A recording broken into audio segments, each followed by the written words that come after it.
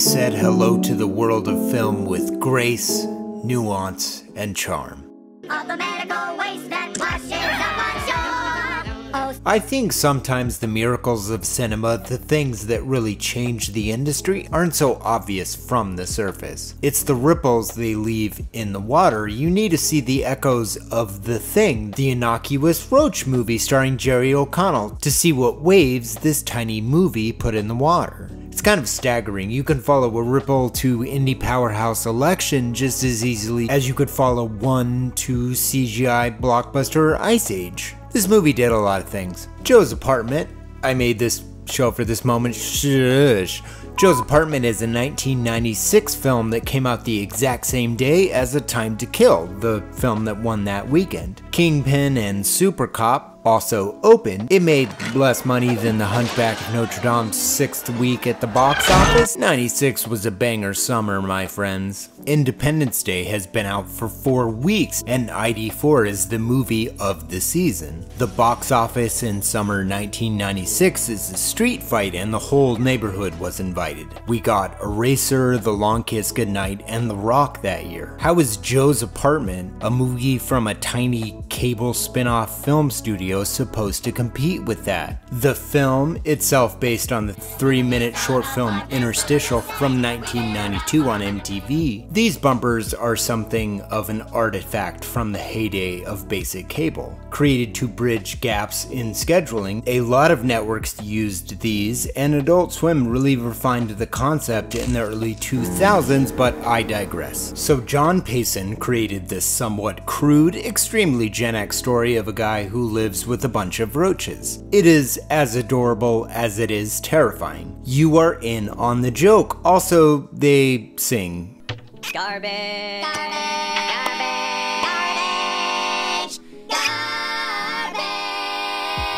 Garbage. How charming. The idea for a film based on a short came about when MTV was exploring the idea of producing feature films based on their television IPs. They partnered with Geffen Pictures and Warner Brothers to produce and release their first 2 films, one based on the 3-minute Singing Roach short and, drumroll,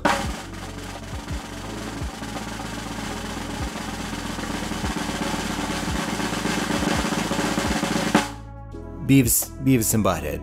Those guys. Joe's Apartment is given the impossible task of stretching a 3-minute TV short into a feature film starring Jerry O'Connell. Pop a squat on that curb top and have yourself a sit down, dude. The best way to talk about this film's plot is simply to describe it in plain, everyday English, so the heart of our true story may emerge. Ahem!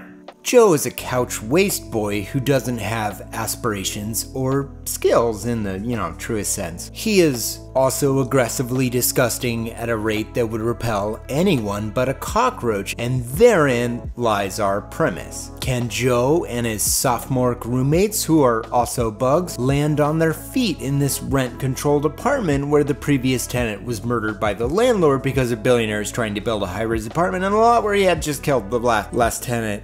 I need more commas. Joe pretends to be her son because he already made the decision to move to New York and he can't afford to live anywhere else, nor can the roaches for that matter, which is directly at odds with the property owner who needs them to leave to build his 1990s high-rise super prison. 90s cynicism hits different, y'all. There was this popular plot tactic in the 90s comedy scene where the leading men would offer nothing and then lie their way into the most baller position in the world. Radical. This is a movie about Joe lying to everyone, even and especially to himself. Despite the 3-minute sketch being turned into a hastily held together feature film, there is something to the cyclical nature of time. We are still complaining about landlords who don't especially want to house people as a business as much as nickel and dime them into obscurity and death. Did Gen Z write this movie? Shoot. You should see me in a crowd. The love interest runs a community garden? Her father is the one who wants to build the prison system and murder his tenants. Somebody alert TikTok. And Joe's Apartment did stumble out the gate, causing consternation and doubt that MTV could make a sizable impact in the film industry. Siskel and Ebert even gave it a very enthusiastic 2 thumbs down. The basic cable-to-movie studio pipeline was still in its infancy, after all. Gene Siskel, in his review for the movie, called MTV's first film a would-be comedy. Ebert, likewise, seemed pretty upset about the urinal cakes, to give you additional perspective. And I didn't like the garbage, and I didn't like the urinal cakes, which supply a very large part of the plot. This isn't inspired. I guess what I'm trying to do is dumb. I'm trying to give. It's not a clever I'm trying to. Ebert, among reasonable criticism that the film was just gross, I think fell short when he said the film wasn't clever. Joe's Apartment is still true now. Wow, real estate owners doing everything they can to evict or outright kill tenants and rent controlled apartments in favor of a more profitable business? Joe is a slacker dude in his 20s with no money and no aspirations, and is pretty okay with roaches because he was gross to begin with. The roaches love Joe. I hate that I'm dunking on Ebert in 1996, but the love story, sir, was between Joe and the roaches, not Joe and the person whose garden gets burned down by property management hitmen. Glad I could clear up this hotly debated film issue. This happens in the original short too. Roaches in New York try to get the grossest but endearingly cute man a date. But Joe's leaves MTV Studios in a tight spot with even more writing on their follow-up films, especially considering this movie left no visible impact upon release. It was kind of a bomb, which is where the story gets very interesting, actually. Ripple, ripple, ripple, ripple, ripple, ripple, ripple.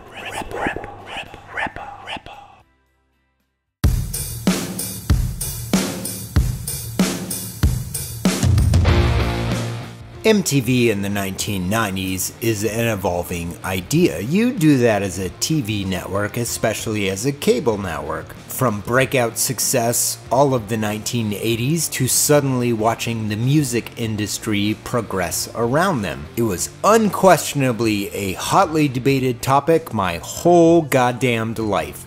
That MTV was better when it played music. Well, sit down. This is a prejudiced framing of the whole situation. MTV played less music and music videos over time because more stations play music now on all kinds of platforms. This is right before Napster is about to take over the whole world as the 90s come to a close. MTV Films came to ball because they had to. The MTV brand was very much about allowing teens and young adults to speak for themselves at a time when TV didn't look like that. The idea is to take the energy into the world of film and team up with interesting filmmakers along the way. David Geffen was the first person to call Viacom CEO Tom Freston the morning after Beavis and Butthead premiered in 1993 to pitch a movie idea, which, in his mind, stars hot SNL actors in live action David Spade and Adam Sandler. While this train wreck is being developed, MTV's parent company Viacom acquires Paramount Pictures, so now the Beavis and Butthead movie will be developed by Paramount Pictures instead of Warner Brothers' original plan to bookend Joe's Apartment. Series creator Mike Judge is rightfully upset about all of this, and sort of also inherits an ad hoc animated movie that they were figuring out how to make on the fly. TV and film are very different beasts for now. So this whole movie is a learning experiment for the crew in terms of telling a story in the cinematic landscape. And first of all, the soundtrack for this movie burns the absolute doors off.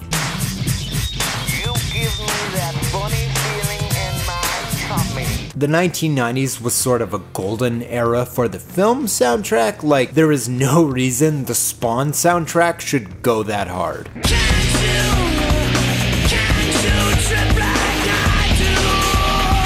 Beavis and Butthead Do America is a 70s road trip movie across America. It is a low-key miracle, but also kind of fundamentally changes the film industry. It also made back 5 times its budget, which is quite a change from Joe's. And the run of films they are about to go on is an eclectic array of movies that are all over the place. They would put every label in the Viacom and Paramount arsenal down as the production company depending on what would be the most suitable for the project. Comedy Central Films, Nickelodeon Films, let's go! Different masks for what is ostensibly the exact same production company. And I'm gonna blow your mind, because here is the run of late 90s and early 2000s films they went on. Ahem. Joe's Apartment, Beavis and Butthead, Varsity Blues, 200 Cigarettes, Election, South Park, Bigger, Longer, and Uncut, The Wood, The Original Kings of Comedy, Save the Last Dance, Pootie Tang, Zoolander, Orange County, Crossroads, Jackass the Movie, Better Luck Tomorrow, which coincidentally is also the first appearance of Han's character from the Fast and Furious franchise. Cap that list off with Napoleon Dynamite in 2004, a film that cost $400,000 and grossed $46 million at the box office. Those are Blair Witch numbers! This was not a normal movie studio. They certainly didn't make all hits. I mean, all you really have to do is look at 2005's Aeon Flux that lost a cool $10 million on the process, but most of these productions are still wildly memorable films. They ultimately ran out of steam and live off the Jackass brand for the rest of their life. But there's some concert films they put out that were pretty good, minus Hansel and Gretel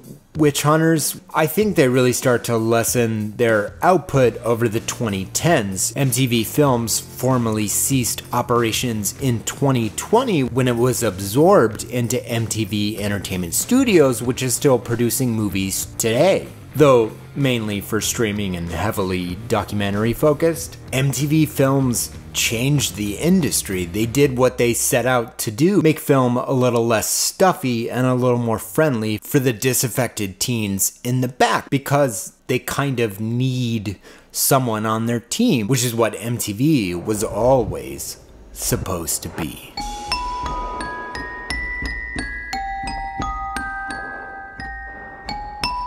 When looking at the history of something like a film studio, you really have to look at 2 things.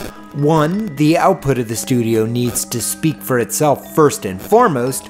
2, you need to look at the consolidation of entertainment studios happening within their bubble and how it affects them. MTV Films forms out of nothing, and the first 2 films were really just figuring out how to make them. MTV thought they were getting a live-action Beavis and Butthead hit 400 brick walls and just threw it at Mike Judge like, hey, we need to figure out how to make a movie and stuff, but like, real fast. Mike Judge is one of the only ripples that came from MTV Films that's still putting out bangers. He saves the studio with Beavis and Butthead and then follows that up with Office Space and Idiocracy. MTV launched a lot of careers in film. They were affecting how the next generation of filmmakers would make movies. The inspired and underfunded became the inspiration. Here's a cool thing about time. You can't fake being influential. Time will prove you out one way or the other, and this is worth making a video to acknowledge the people behind the scenes. MTV Films is a separate thing when they make Joe's, but by 2003 they're folded into the production group within MTV, making the shows Beavis and Butthead, My Super Sweet 16, and Clone High, baby! When you consider Pootie Tang in this context, I think it makes more sense. Strange. Nowadays, they're mostly a distributor, itself an arm of Paramount Global, who will be merged with sometime in the near future. God knows they're trying. Not to quote myself from the last video, the life of a film studio ends when a tech company buys you. Okay, this one's out there, but when Microsoft buys Paramount, I want 100,000 likes on this video. I'm in the film Nostradamus business now, and the film industry is experiencing Armageddon. I'm going to put a finer point on the arm flailing I've been doing since 2020. I make a piece highlighting a pocket of creative output that not only gave people jobs, it challenged the system itself. We're erasing these pockets of artistic output in real time with the world's steadfast belief that you can own all the toys. And that will make you win. So I'm gonna separate the business entirely on this one. Dear Hollywood system, the people you are hurting are the people that built you. If your business is selling art, then keeping those artists safe and secure should be the paramount objective. Yes, I see what I did there. The ripples are forming in the industry, but they are forming inside the structure itself, and it is crumbling the buildings.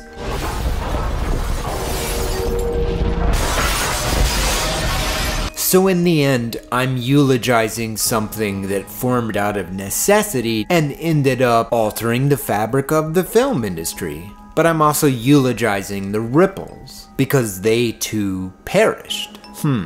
Apropos of everything, remember Blue Sky Animation from part 1? What's important to note here is that they had been doing TV commercials for all kinds of companies at the start of the 90s. That's their business. They invented the CGI M&M. Heck, they were working with Gillette and Pepsi at this point. But they take the contract to be one of the methods for special effects for Joe's Apartment's cockroaches in 1995. And in 1997, 20th Century Fox is so dang impressed with the expressive CG cockroaches that they acquire Blue Sky through their LA VFX house, VIFX, VFix, I don't know, it's one of those.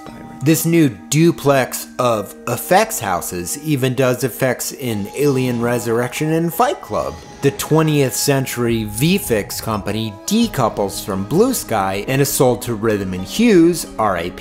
Blue Sky is kept with 20th Century as it is retooled to think about a feature film. They almost get sold as well because the early 2000s were not great for special effects houses. And it is this little script floating around 20th Century Fox called Ice Age that saves them. And it's the 2019 Disney acquisition of 20th Century that closes Blue Sky. Get ready for this! The feature film they were working on when it closed, Nimona.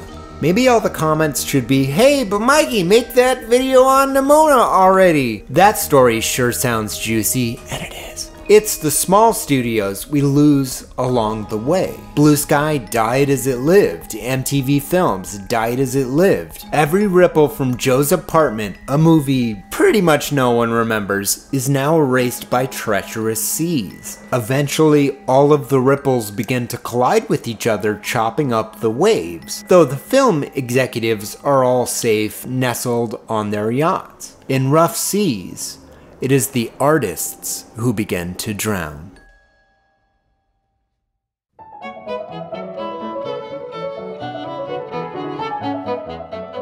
Hello, friends. Here is a quick message from FilmJoy, Mikey and Tara. Please join our Patreon. It's how we stay alive, and it's you know, I hate this part because I feel like I'm always like, so 100 horrible things happen to us. But we made art through all of it. You can probably just Google FilmJoy catastrophe and find out. Losing our house, moving to California. Anyway, Patreon keeps FilmJoy going. We love talking about movies. We love talking about what we love about movies. And we'd love to see you on our Discord or in the credits for Movies with Mikey, which are right now.